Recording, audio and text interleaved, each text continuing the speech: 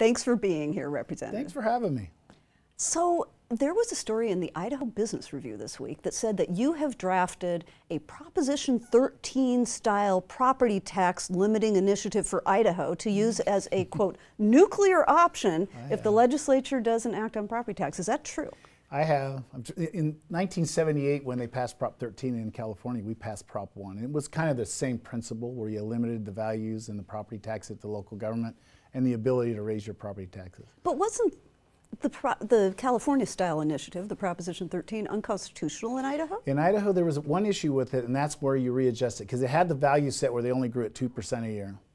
So Idaho now goes every 5 years and readjusts. So they're supposed to come look at your property every 5 years and readjust the values. So what I did was the bill just said the values readjust every 5 years. They could go up or they could go down. I mean, if you think back to the last downturn in the economy, prices cut in half, they just plummeted. So it could go either way, but it resets the clock every 5 years because you have to reset the clock to keep like properties treated the same. Right. I thought that was the issue, was that the Idaho Constitution requires us to tax like properties the same. And what Prop 13 did in California was it froze property taxes for people who didn't move. Well, everybody else's went up. Well, it froze them, but they grew at a couple % a year, but it kept them locked in. So the new guy comes in higher, the old guy's lower, and then if you do something like a renovation, you got moved up. They still do that, by the way. But it also limited the budget on the other side. So the budget growth was limited also. So you can limit the budget growth. You can limit the budgets to 1% of the value. The problem in Idaho is having one valued here and one valued here. But I think if you readjust the clock every 5 years, you can get around it. And that's what the bill does. Just sets a clock every 5 years. So is this an issue you think should be addressed by voter initiative? I think that the legislature should fix it. And I think that the local taxing districts, cities, counties, and others should come help us fix it. They've known it's a problem for years. There's been some of us talking about it for years saying this got to stop, we need some help, got to stop, and they've blown us off. It's got to a point now where in some areas, not all areas, some of the rural areas of Idaho County are doing fine, they don't have a problem, but the urban areas, the Adas, the Canyons, the Kootenays, the Bonnevilles, the Bannocks, the Twin Falls, now you've got a problem in those areas. And it's got to be addressed, but nobody wants to come to the table. Everybody thinks they can just blow it off and get around the legislature. And I'm here to tell you, if we in the legislature, in my humble opinion, don't do something within the next year or two, there'll be an initiative. It's not that hard to get an initiative on the ballot in Idaho. There have been individuals come to me offering money to get the signatures to get it on the ballot, and there's actually been many of my friends on the other side of the aisle saying, give us a clipboard, because they all know it needs fixed. But I think that if we're not careful, we can do more harm than good. And that's my concern. I mean, I'd love to whack the budgets, but I think that some are doing it right. But I also think there's a problem, and we need to get it under control. I've got good people that live in my district. The other day I was with a good friend of mine. I've known her since I was a little boy. She's a widow now. They put a subdivision behind her house. She can't afford to live it anymore. Values have gone up, taxes have gone up. It's not fair, and she comes to me in tears. It's got to be fixed. And it's not just for our elderly, it's for our young families and everybody else. You and I went on a little tour last summer. I took you for a drive, and I showed you around my area, and you see what's happening there. And it's a big change. And Star, for example, it used to be that 75% of the value was homes, and 25% was commercial industrial. Today, it's about 93% homes and 7% industrial commercial. So when everybody talks about adjusting the homeowner's exemption or something like that, there's no one to shift it to. It shifts back to the homes because there's nowhere else for it to go. And so somehow we've got to all sit down and come up with a solution. And if we don't, then I'll support running an initiative to fix it. It's got to be fixed. So the cities and counties did come in and testify to the property tax working group over the interim. And among the ideas that they've discussed are addressing the homeowner's exemption, updating the circuit breaker, property tax break, which helps the low-income elderly. But neither of those ideas have been introduced this session. The only property tax bills that have been introduced have been yours. Why is that? You have to ask the chairman. I've got more he won't let me introduce yet. But go back to what I just told you. You went with me in Star. All the new construction and all the values in homes. If you raise the homeowner's exemption, you have done nothing to solve the problem because there's no other value to shift. There's nowhere to shift it to. So it goes back to them. It goes back to their unprotected portion of the property. We all think that a homeowner's exemption is going to save things. And think about that widow lady. Okay, so we raise it $5,000. We index it and it goes up $5,000. Let's say it's indexed and it goes up $25,000. The value of her home went up $400,000 or $500,000. Doesn't do anything. And the fact that there's nowhere else to shift it, it comes back to her anyways. So when we look at property taxes, they're the most confusing thing ever. And everybody worries about their value, and you should. Value is part of it. But the other part is the budgets. And nobody wants to talk about the budgets because none of these taxing districts can go without another dime. You know, we got the bill out there that says let's freeze them for a year, which we did in 1979. Let's step back and look at how to fix this. And they're having a fit like the world's going to fall in on them. If you're telling me you can't provide the same services today that you did last year with the same budget, and remember, the property tax portion of their budgets for cities is around 20, 21%.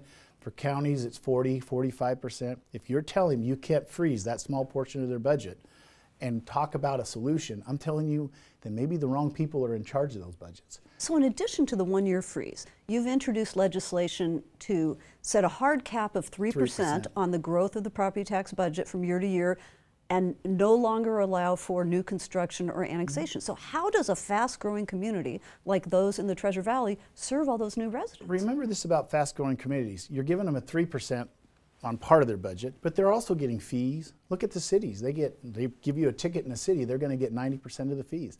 They get impact fees. They get money for when they give you a permit to build your home. There's other revenues they get. That's why the property tax portion is a smaller portion of their budgets. So I think that there's a way to do it with the growth, and there's a way to make it happen and make growth pay for itself, because I'm a firm believer in that. I mean, I know, for example, if you build a house and you looked at all those houses that I drove you around and showed you, they're all paying an impact fee of the highway districts. They're all paying an impact fee for parks, but I think maybe we need to look at one for schools, and that's being talked about. But there's a lot of other issues out there besides, you know, the property taxes. Their budget is much greater than that. They get money from other sources, including, by the way, 11.5% of the sales tax revenue. That's just growing every year. They get more money for that every year. So the mayors of Boise, Meridian, and Nampa all came out against your bills. Yeah, I heard them whining. Did you talk to them when you developed those bills? Actually, yeah. In fact, I had some of the mayors, not all of them, not the mayor of Boise, though we've talked to, not the mayor of Meridian, but I had talked to the mayor of Nampa and other mayors. Garden City, Johns came by, Star, Eagle. I've talked to mayors. In fact, we've tried to get another meeting together before those bills were introduced. But the same problem happens with the mayors as what's happened to the counties this week. Nobody wants to move. Everybody will come in and all they can say is, we need more, we can't do without. And I always remind them when the economy downturned in Idaho, how the state took about a, 25, 30% cut. It can be done.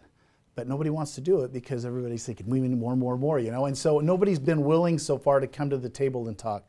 And that's my concern. Because frankly, if it's done wrong, it's going to hurt all of us. But if something's not done, the nuclear option is going to come, and that's not necessarily good either. So somehow we got to work together to fix this. And there's been this propensity, and you saw that in the article. You know, there wasn't anything about solutions. It was all, we need more. And that's a problem. On another topic, a lot of this legislative session has been devoted to review of administrative rules, many of them that have been on the books for years, and we have seen House committees voting to do away with, say, all the operating rules for the Human Rights Commission, all the regulations for aerial spraying of pesticides right after a really terrible incident this past spring where farm workers were sprayed.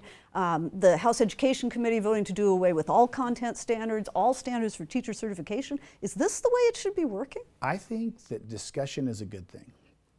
And I think in the past with rules, now remember, rules have the effect of law. When I brought House Bill 100 last year, the governor called me in several times in his office, don't do it, don't do it. And I said, you're going to have an opportunity because we're going to do it. The House is going to do this to clean up the mess. Because there's some of those rules that were outdated and should have been there in the first place. And so I think that discussion about the rules is a good thing. Remember, rules have the effect of law. And under Iowa's current law, one body, one chairman can take a rule that the executive branch says they want, doesn't even have to be pertaining to a law that's in Idaho code, and put it in his desk, shut the door, and it becomes a law of the land. I have a problem with that. I fundamentally have a problem with that. Rules have the effect of law. Rules ought to be approved by both the House and the Senate, and they ought to have discussions in committee. What you're seeing this year, you're seeing that discussion. Now, is there some things going on that may or may not be good? I don't know. But the fact that we're talking and having those discussions, I think is a good thing. The other advantage is we can sit here, for example, the rules you mentioned, the executive branch can put those in the day we walk out of here. They'll be back in force if he chooses to do that. And maybe he'll choose to find a path forward and address some of their concerns. And I don't know what their concerns were for those. I wasn't in the committee. But I think that the governor still has the opportunity to put those rules back in. I think he can still fix some of the problems. We're almost out of time. Oh, wow. As the session goes on this year, what issue do you think it'll be that hang us up at the end, that keeps the legislature from adjourning on its desired schedule of March 20th? Paying for Medicaid expansion. It's paid for till July 1. It's going to cost way more than people think. Right now it's looking like it won't, but it will eventually. And we have not discussed how to take care of that, how to pay for that issue. How to, the governor's talked about savings, but we haven't realized those savings. We may not. Nobody knows. Nobody knows how this is going to pan out because it's a new deal. And I think that ultimately that's the one that could keep us here. The others, I think, if we don't solve them, like the property tax thing, I think that in the next year or two it'll be solved at the ballot box if we don't solve it here. I think that things, the old saying, it's not soup yet. You hear us say that often, it's not soup yet. A lot of these aren't soup yet, and that's the one, the Medicaid stuff's the one, because we don't know on the waivers yet. We don't, and the governor's trying to expand some of it with for mental health and stuff, and so there's a lot of moving parts there that aren't catching the attention of people yet, that I think will. And if you look at the bills that are coming out, we're way behind normal. It's slow. A lot of that. Well, we're busy with all those rules. I was going to say a lot of that's the rules, and I've always thought we do the rules wrong. We should introduce the bills, do the rules in the midterm, and there's nothing that says we have to have the rules done till we leave. And at the end of the session, there's that lull in the middle there, and we should, in my opinion, probably push some of those rules out and get those bills introduced earlier. And it'll make the people understand what's going on. This year, it was such a long push with the rules that the bills and legislation didn't come out till now, and you're seeing a big push. You saw how many bills we read today or the first reading, tons of them, and I think you'll see a ton tomorrow and probably Monday and Tuesday as everybody's trying to meet those deadlines, and we're going to try to hold to that so we can be out of here March 20th. Representative Moyle, thank you so much for taking the time to be with us. It's fun. Thank you for having me. Appreciate it.